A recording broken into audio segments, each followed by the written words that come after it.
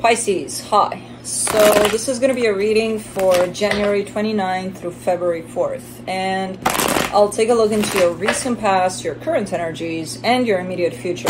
And then I'll close it off with a couple of cards from the universe for you.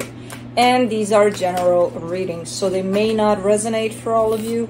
If they do, there is an extended at the end of the video. You can check out the link for that in the description box below if you want. Let's see, Pisces. Alright, the overall energy for the reading, the 10 of Wands. I mean, you're kind of giving me a sense of experiencing a little bit of heaviness with whatever experience you're kind of having to deal with. I'm not getting more than that. It doesn't feel like it's the worst thing ever. It doesn't feel like it's the hardest thing ever for you, but it is difficult. In the recent past, the 5 of Cups, the 2 of Pentacles, the 2 of Wands.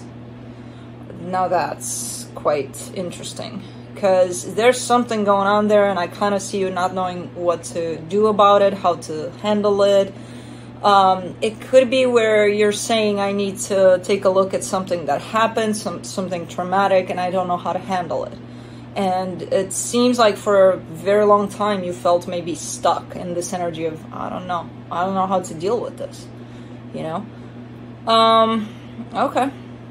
In the current situation, the Knight of Swords, the Page of Swords, the 9 of Pentacles. You're starting to actually come together, come into balance here. The energy at least is moving in some sort of a direction. You're looking to be in a little bit of a better place, you know? You're not there at that place of, oh yeah, finally, I feel perfect. Not yet, but you're heading in that direction, you know? You're doing good here. In the immediate future, the King of Wands, the Page of Cups, the 3 of Pentacles.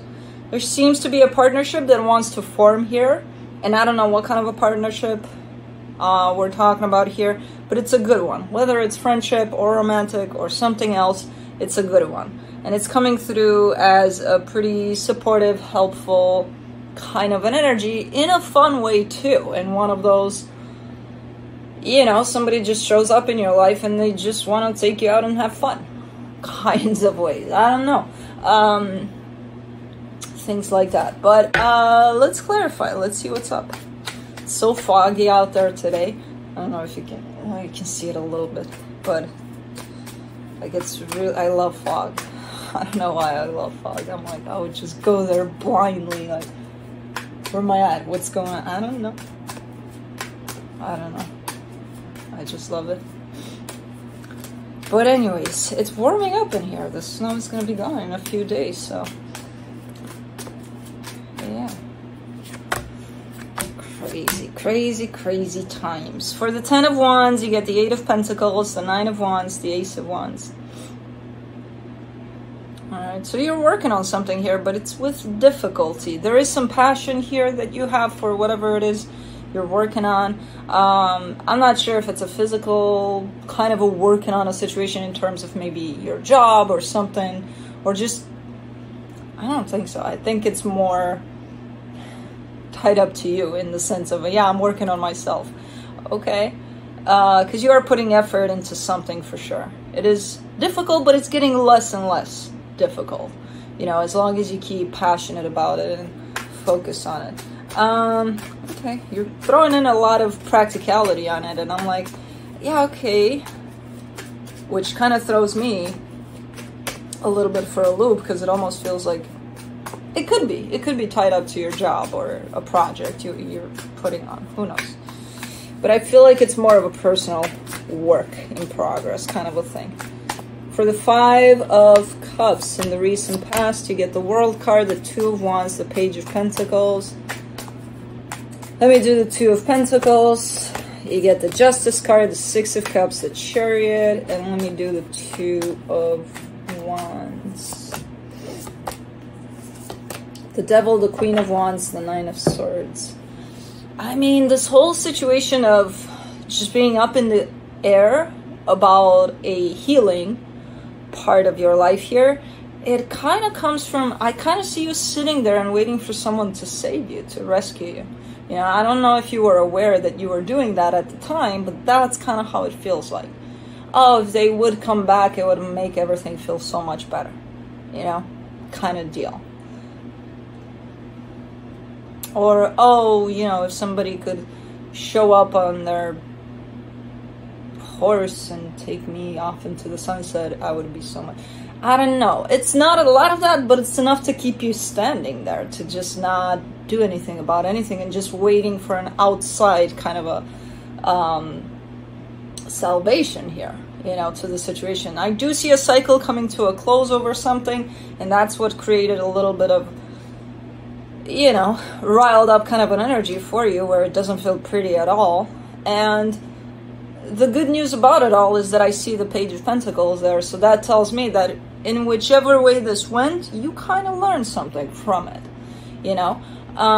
Again, the emphasis of what I see there is that a lot of the time that it was wasted, it was because you were kind of waiting for someone to come from the outside to save you, whether that's the universe or another person, or, you know, not figuring it out sooner that you were the one that needed to save yourself, you know, or to just kind of look over things and just kind of heal. So I don't know how much time has passed here in this energy of, yeah, I'm just gonna sit right here until somebody shows up, you know, for me, not knowing that you're the one that is supposed to show up for you. You know, I feel like eventually you did figure it out, because you are making progress here, and I don't think it's because someone came to save you, or, you know, I think it was you, slowly but surely, even subconsciously, possibly realizing that, because this didn't lead to anywhere good for you, you know, just sitting there in this painful kind of a situation. Let's do the Knight of Swords in the current situation, the Four of Pentacles, the Five of Wands, the Four of Cups. It's hard, it's tough to get up and go, you know, when especially when you're coming from a perception of somebody else needs to come and get me the hell out of Dodge, you know, and realizing, oh, that's me, okay, let's get up and go. It's difficult, it's hard, you know. It's going to create conflict within yourself. It's going to create conflict outside of yourself, possibly too. Who knows? You know, so you're not showing, you are showing up a lot compared to the past from the perspective of, I'm doing it. You know, I've decided it's me. I'm going to do it for myself. I'm going to pick myself up and go. That doesn't mean it's easy either. But it's way easier than just sitting around and waiting for that knight in shining armor there to show up. But anyways, yeah, I do see a little bit of a heavy energy on top of it all, even though you are progressing, you are moving forward, almost like you're upset or something feels, as I said, a little hard, a little heavy still, but it's not the same as there. The energy is moving this time around. Let's do the Page of Swords. You get the Knight of Swords, the Nine of Pentacles, the Two of Swords. And you have doubts, you know, as I said, you're not there yet where you're just kind of moving confidently through life and you're like, I got this. You're not there yet. You're at the place of, I got this. Do I? I don't know. I'm not sure. Do I got this?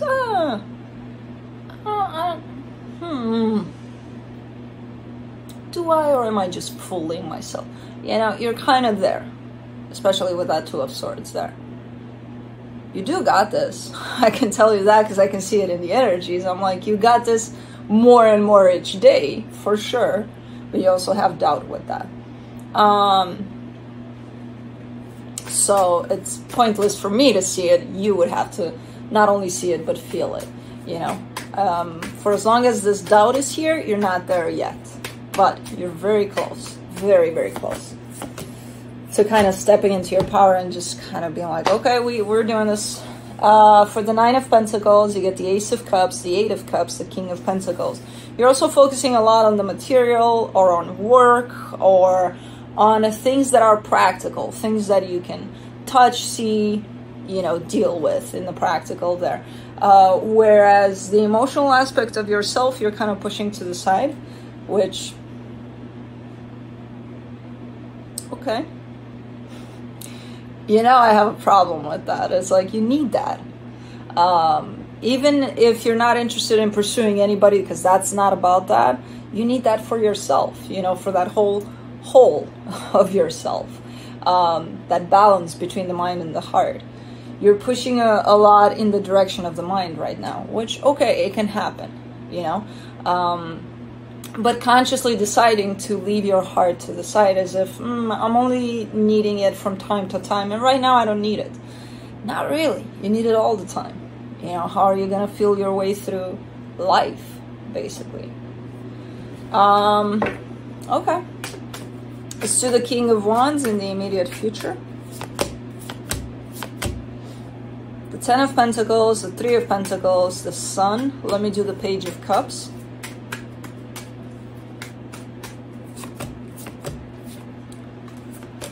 The Ten of Swords, the Three of Wands, the Four of Swords.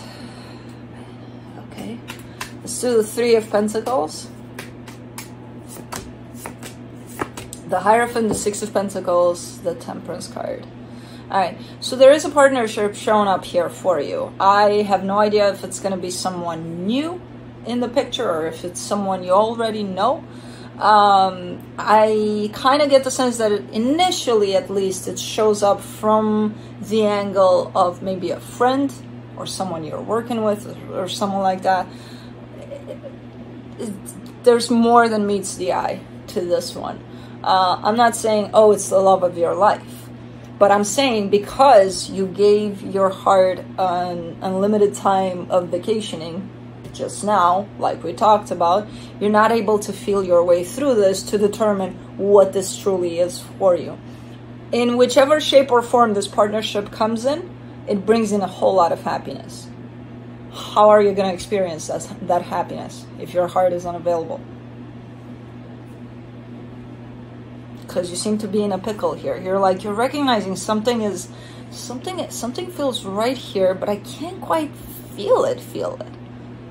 Because your heart is shut down. So again, it doesn't matter. It doesn't have to be romantic. It can be the best friend of your life that shows up here. You know? That you've never experienced before.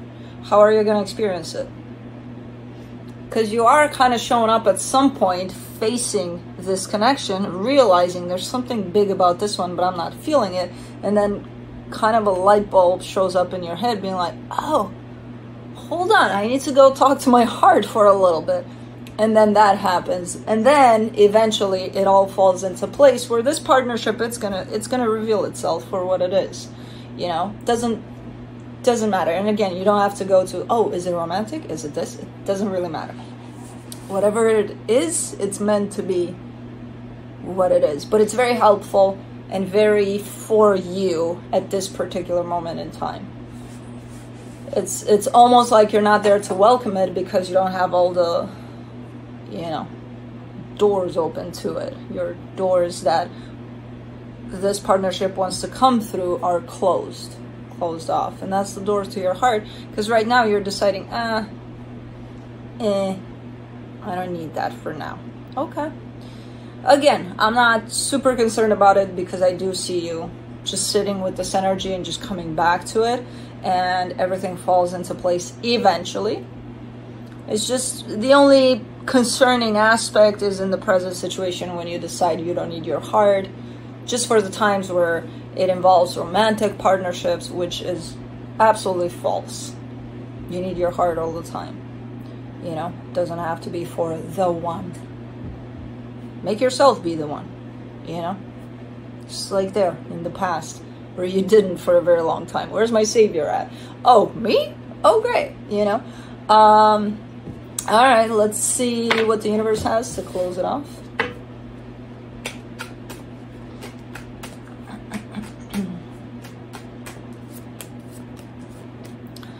The Eight of Pentacles, the Page of Pentacles, the Five of Wands.